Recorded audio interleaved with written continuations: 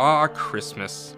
A time of hope and peace, a time of reflection and calmness, a time even during war opposing soldiers can put down their weapons and exchange gifts as they did during the famous Christmas truce in 1914. 30 years later, Allied powers and the Germans found themselves again facing off in the dead of winter. This time, however, there would be no truce. The brutal fighting between the two sides in the Ardennes forest, commonly known as the Battle of the Bulge, spanned from December 16, 1944, through January 25, 1945, resulting in many Christmases being spent without shelter, food, or proper winter clothing. This is Glasses, and that was my pal, The Glider, coming to you from Lubbock, Texas, home of the Buddy Holly Center and the Silent Wings Museum. Thanks for tuning in to the first episode of Wings of War, arriving in the Ardennes. Recording from the Silent Wings Museum, this is our first and hopefully a long series of podcasts that will deal largely with World War II, the American Military Glider Program, and the collection at this museum, located at 6202 North I-27. If you enjoy this, please check out our sister podcast, Frames and Fame, where we talk about Buddy Holly and early rock and roll. If you didn't like it, share it with your worst enemies. Don't worry, we won't tell them.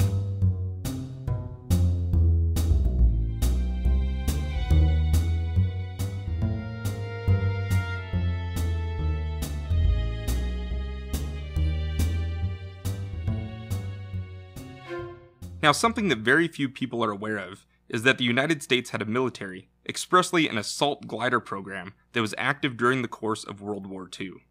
This program was used at different times throughout the war, delivering supplies, ammunition, gasoline, doctors, or even an escape for wounded soldiers.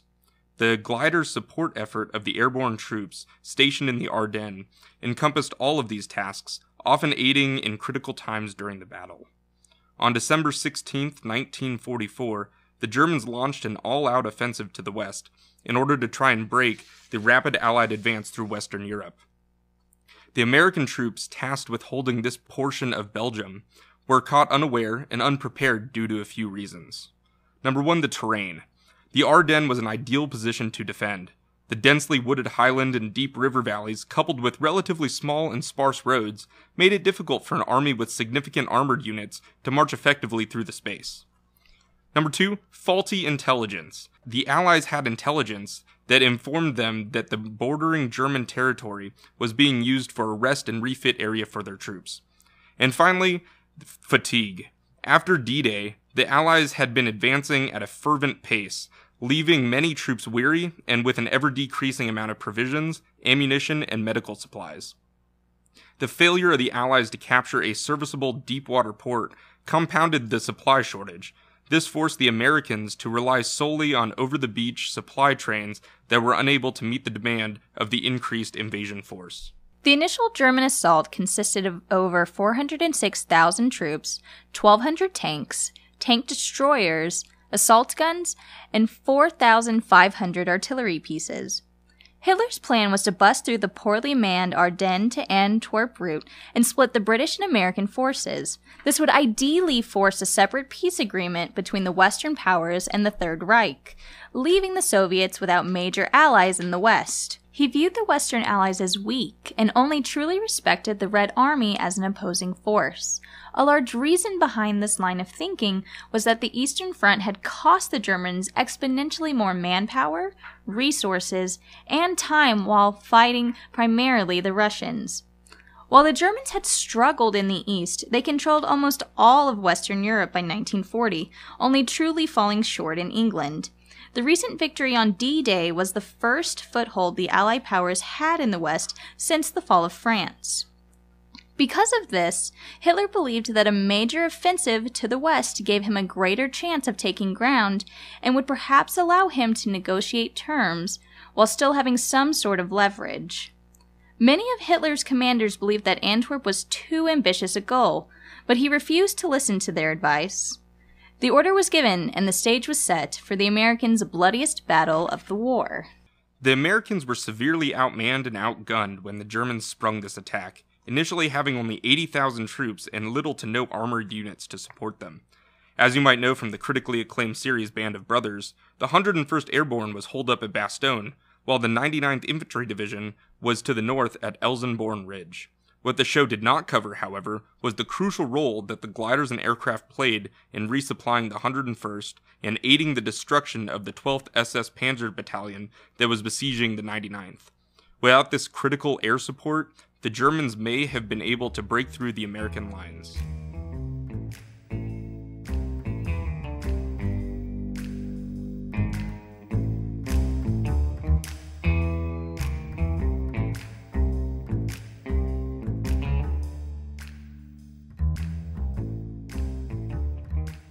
Gliders carried in more than just ammo and gas to Bastogne.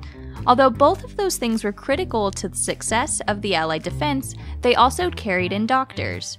After 10 days of artillery bombardment and constant fighting, on December 26th, the Americans loaded 10 gliders to come in to the aid of the 101st.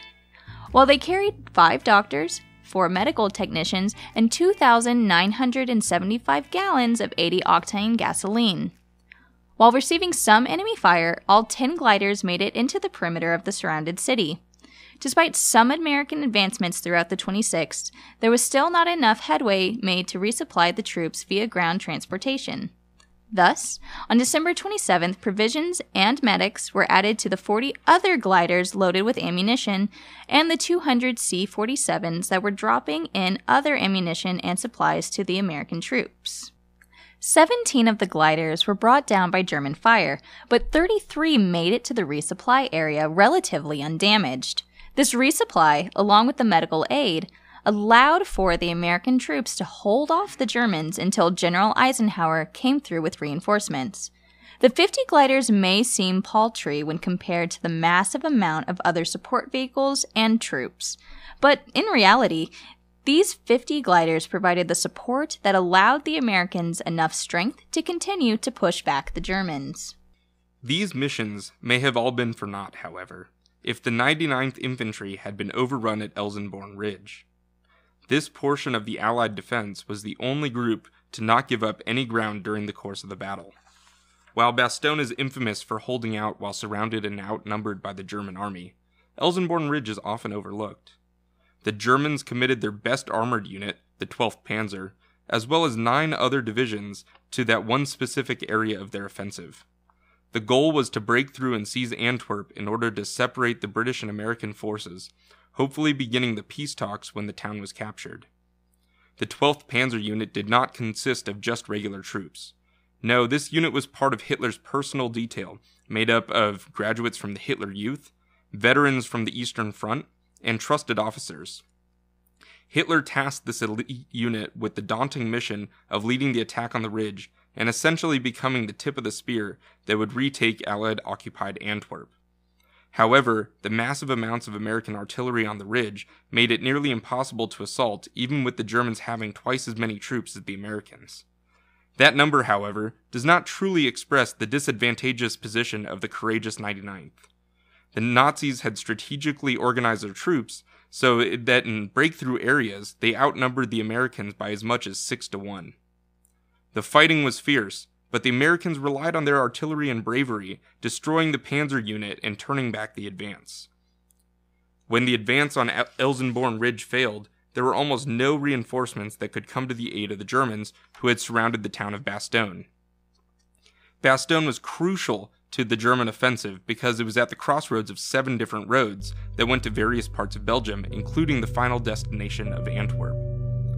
By December 21st, the trapped American forces no longer had any clear way out of Bastogne. People that were in the town often helped out the soldiers, most frequently as medical practitioners.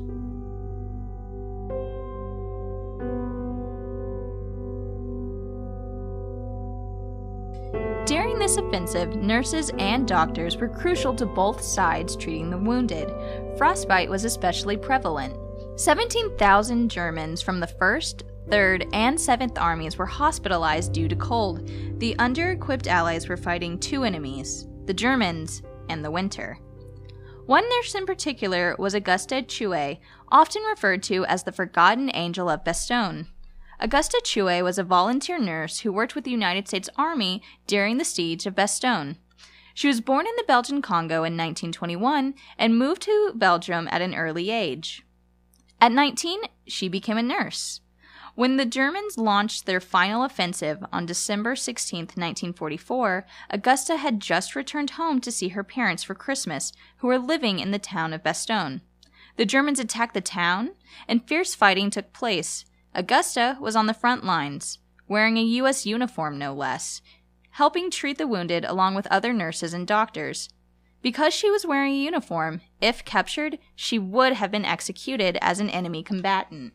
During the battle, the Germans bombed the aid station she had been working at. Augusta was thrown through a wall, but thankfully survived. Sadly, more than 30 others died.